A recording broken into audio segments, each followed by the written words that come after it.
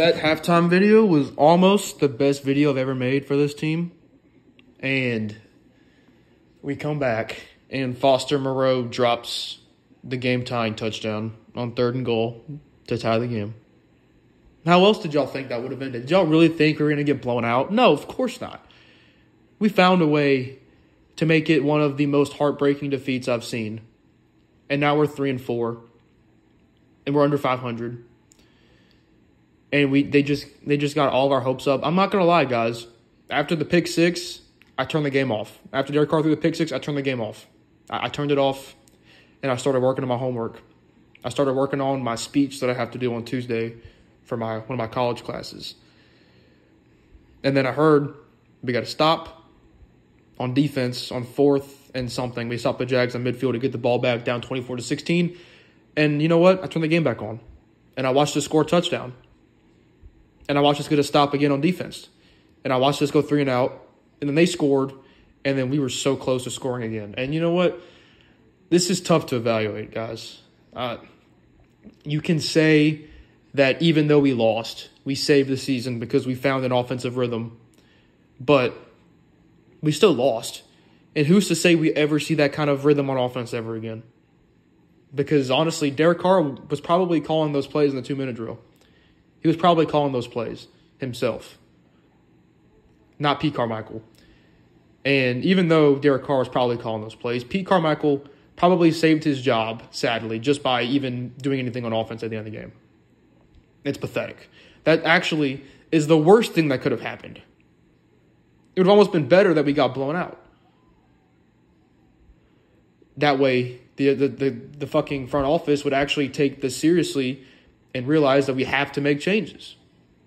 But they're not going to now, most likely. Knowing the Saints, they're too scared to do that. They've been holding on to 2018, 2019, and 2020 for 3 years now. They're holding on to that. They still think they can recreate what they had, and they can't. And yes, that near comeback was very fun. It was awesome. But what does it do for you in the end? If only Foster Moreau fucking caught that. I would have been down to go for 2 right there also. I'm not going to lie. I would have been down to go for 2 because I didn't like our chances in overtime. I really think with that momentum, you had to just – that sucks so bad. That sucks. That sucks. Now we're 3-4, haven't beaten a good team still. They showed you something at the end of the game. You can either take that as a positive or you can just – I don't know what to think of it right now. I don't care. I'm numb. It is what it is. 3-4. We have a mini bye week coming up. We got Indy next. There's no point in going with the stats. Derek Carr, I'm not going to lie. He played a great second half. I didn't see some of the second half. I missed about the last half of the 3rd quarter. After Derek Carr pick 6, I didn't turn it back on until it was 24-6. And you can call me a fair weather fan, but you know what? I don't care. I had homework to do. And I was getting so heated at what was happening. I was actually getting so frustrated that I was literally worried I was going to, break something. So I felt like it was best for me to turn it off. And I don't necessarily regret turning the game off. I don't. You can call me a fair weather fan. I've been watching this game. I had season tickets in 2021 and 2022. And in 2021, I went to the Dolphins game where we lost 20-3. I went to the Bills game where we lost 31-6. I went to the Falcons game, which we came back down a bunch of points and still lost in the end. The Giants game, which we blew a huge lead. The Cowboys game, which we just got destroyed. I stayed the whole game for all those games. So you know what? You can call me a fucking fake fan. I don't care. I don't regret turning the game off for a little bit. I did turn it back on, and I watched the end, sadly. But this sucks. We're 3-4, and we suffered another heartbreaking defeat in 4 days. We have 2 of them. So it feels like we should be 5-2 or 6-1 right now, and we're 3-4. Now the schedule does get easy, but you know what? Who's to say we're not the easy schedule right now? We are the easy schedule. Teams see the Saints are like, oh fuck yes, we play the Saints, we're gonna win.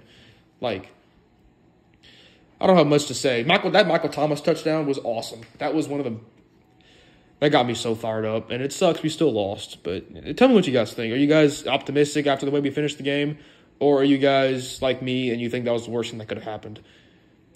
Foster Moreau, fuck you, Foster Moreau. The fact that he was sitting there crying and his teammates were tat-tatting him, fuck that. That's why we suck. That's why we suck, because we tat-tat each other when we do something bad instead of actually holding each other accountable and trying to get this shit right. That's why we suck. That defines the Dennis Allen culture of the Saints.